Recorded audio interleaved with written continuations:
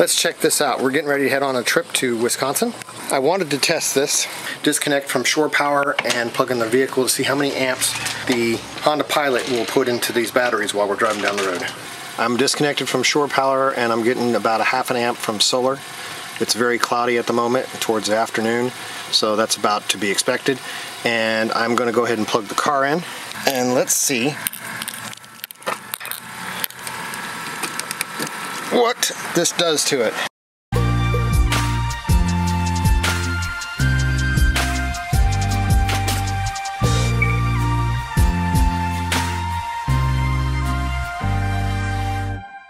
So we're getting basically 2 amps at the moment, roughly a little under 2 amps from the car, so 24 watts about. So that hopefully gives you some kind of frame of reference to work with if you're planning all this stuff out. We just got here at Maddison, Wisconsin at a Walmart, and I want to just see, because if you watched that last trip, we went to Rock Creek there over by Kellogg, and we basically had only like 70% of the battery, and I don't know where it went. And I want to see what it says we have for battery. It didn't really gain any charge. We were 13.77. We didn't lose any charge. We didn't gain any charge. Most of this driving was all night, so there's nothing from the solar. We're going to get ready for the evening and head out again tomorrow morning. Buggy wuggy doodle all the day. So this is a Walmart. Is this a Walmart? Yes, Dad. Oh, you can see it. I feel like we're in a giant building. It's been foggy. We've been driving through fog for the last hour and a half. I'm not making that up. It's just been like this the whole drive. Very stressful when you can't see.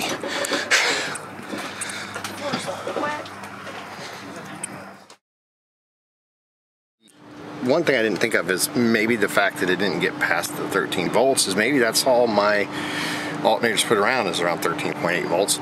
So it couldn't charge it higher than that, obviously.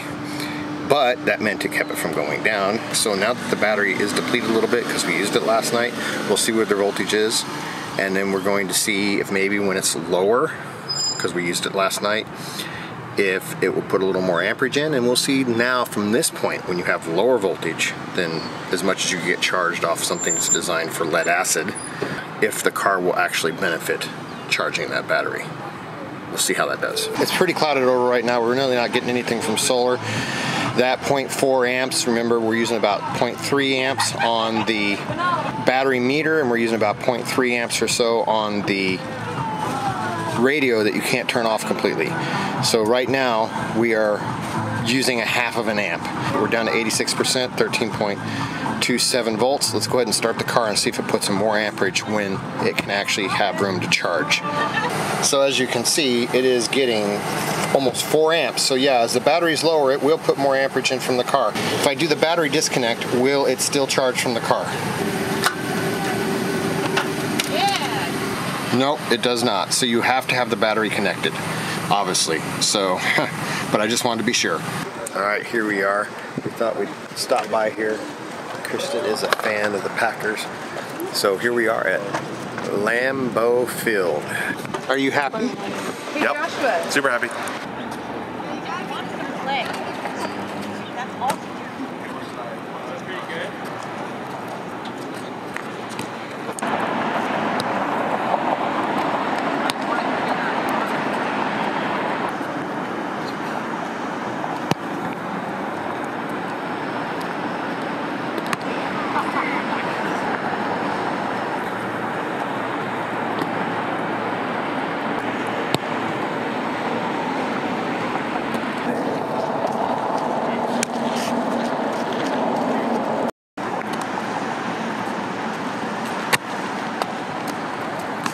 So Robin's throwing the fuzzy pig skin to the dog.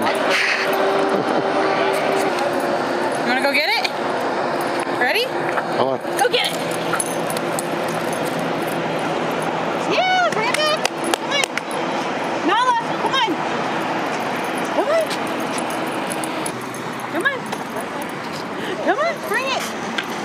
Nala, come on! Nala, come on!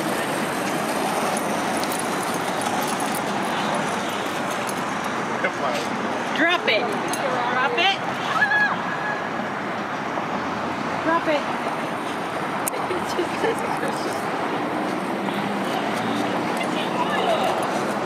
Can you drop it? Drop it. So Jay, where are we heading to right now? The pro shop. The pro shop? Lambeau Field.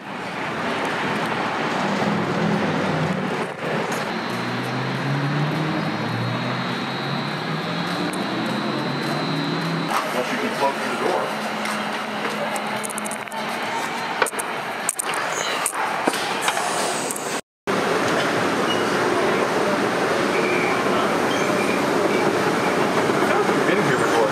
Oh no, it was the bear one.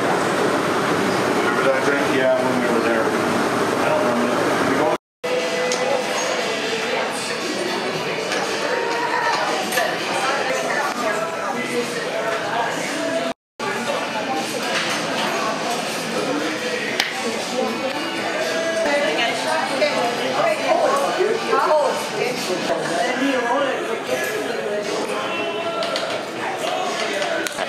Lego fans. Lambeau Legos. Yeah.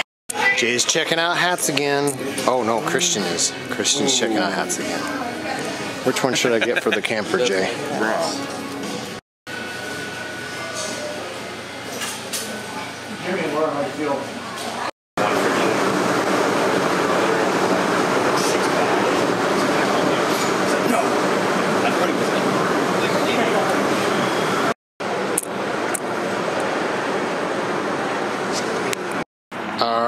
There we go. All ready to add to our collection.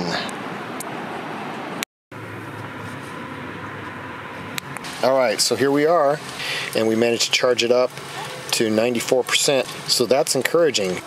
So for what it's worth, these are just my observations, and I'm putting all these numbers together as we go forward from different trips, and I'm journaling all this so that anybody curious about these battle-born batteries would, like the Geo Pro, might have a frame of reference. So when we were at Rock Creek 2 weekends ago, I just experimented, ran all the power I really wanted to run, and we only used about 20% of battery each night. If we gained 10% back charge just from the car driving 3 hours, that means every night that we're on the road, if we were to drive 6 to 8 hours a day and then stop somewhere overnight and use power however we want, and say the next day we're driving 6 to 8 hours, the car is going to get those batteries topped back off, in theory. Again, all these numbers are just rough guesses from what I'm observing, but we used about 20% a night running the batteries and everything, lights and TV and internet and all that, fans, even ran the inverter for a while, and we were only using about 20% a night. A 6-hour day of driving should replenish your battery from a night where you've used 20% of your battery. So I've got about 40 minutes into this so far. I've got the trailer backed in, I've got everything leveled, we've got all our chairs out, I've got the grill up, I was working on putting my ham antenna up, so that's where we're at. But as you can see, there's not going to be a lot of light here, so we're not going to get a lot of solar. So I've got the generator, everything is all hooked up, everything's ready to go. Of course, we have that Easy Start 365. I've got videos about that. Just look it up on my channel, Easy Start 365. We're using the Westinghouse 2200 generator, continuous 1800 watts. It powers the AC and everything just fine, but that's going to end up charging the batteries a little bit as well.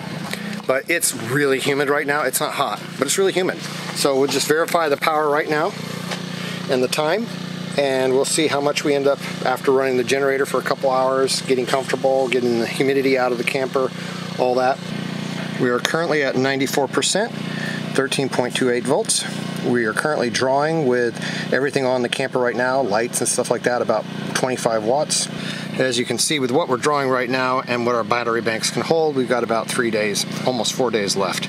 So we don't really need power, except for the fact it's really, really humid right now, and you know, you're moving around and everything, so why not be comfortable? So I'm going to just start up the generator. I'm not even hooking up this external tank. I am able to run this tank as a continuous feed into the generator. This is 3 gallons. So if your generator was topped off at, I think, 1.5 gallons, I could have 4.5 gallons worth of run time.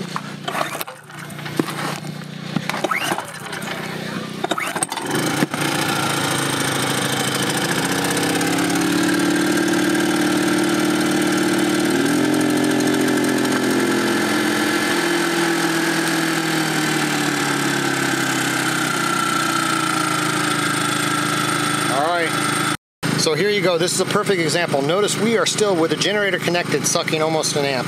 And the reason for that is really quite simple. The converter that's in the camper only charges up to around 13.2 volts. So when it gets to 13.2 volts, the converter is not really doing a whole lot. And what will happen is, as soon as you plug into Shoreline, the converter isn't running your lights inside. If you disconnect your battery, then the converter's running your lights. But right now, even though the converter is on, it's not providing any of that power for the lights. It's coming from your batteries. That's why you still see a 1 amp draw from my batteries right now, even though I have the generator running. Because the AC and all that's inside is running, but it's, of course, running off generator power, and the converter is literally doing nothing at this point. The converter will start pitching in some charge to the battery when it gets below 13.2 volts. But right now, it's really not helping. The generator at this point, because the batteries are as charged as they are going to get with the converter and the car and stuff like that, and there's no sun coming from my solar. And again, my charge controller from my solar does support LiPo because it's been upgraded. But everything else in the camper is only designed for lead acid. So they don't charge to 14.2 volts. And the car isn't going to charge to 14.2 volts. So basically, as far as everything else is concerned, it's charged. The solution to this would be to add a lithium battery charger. Victron makes one for about 150 bucks. It's 15 amp. You would just run that off one of the AC jacks in the camper to your positive and negative on your battery bank, and then that would make sure it's getting topped off to the 14.2 volts. So your AC from your camper that's coming from your generator would then be going into the battery and helping charge, and also offset the fact that we are drawing current from the battery right now because the converter's not doing anything. All right, AC just kicked on again, so right as I'm ready to talk. But taking advantage, charging all my devices while the generator's running rather than having to charge them or run them off battery power. So that's just, hey. Bunny ears. How are you doing? All right. Should we go inspect your site, Jay? Yeah, let's go inspect your site. Your site. I can't even speak. This is Jay's campsite. We got some tent campers here. They look like they know what they're doing. Well, they had a lot of guidance. They had a lot of guidance. Hey, Jay. We would have gotten it Eventually. Yeah. It's taken maybe 5 minutes longer, but we got it. I was almost there, and it's like, this house is done, and I was almost there. I almost had it. Almost had it. And of course, Jay goes all out. He brings a canopy and everything. Are we going to watch a movie this time, Jay? Maybe. Maybe? Maybe. Depending on how our time schedule goes. Yeah. So, I do have my ham antenna up and ready. It's running all the way over there if you can see it. Alright, so we just learned something. So Wisconsin state parks do not allow generators. So that's fine. We've got enough power, but keep that in mind. However, having solar still would not help in this situation. I want you to look at this location.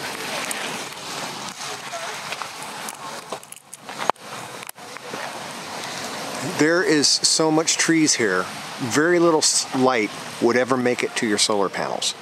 There's no amount of solar, within reason anyway, that would really help in this situation. So, what are your options? Well, fortunately, we do have 2 kilowatts of power. But what we're going to make complete use of now is that battery monitor, to make sure that what we're using is going to last us for 4 days. Alright, so if we run one light outside continually, and we run one light inside continually, and leave everything on as it is, those little things up there which really we can't turn off, we do have 3 days worth of power. And again, we're not going to be running the lights continually, so we should be pretty good. There is one other thing you can do, which is technically not running a generator, is discreetly back your vehicle up, connect the trailer to your vehicle, start your engine, and let it run. That will give you power. So, as an emergency, if you need to, you could do that discreetly You're not running a generator. But seriously, I would only do that if you had absolutely no other option. We are going to basically be completely on battery power. There's no way you'd really get enough light through these trees to make any difference, even if you had solar panels. So this is going to be a really good test to see how things go.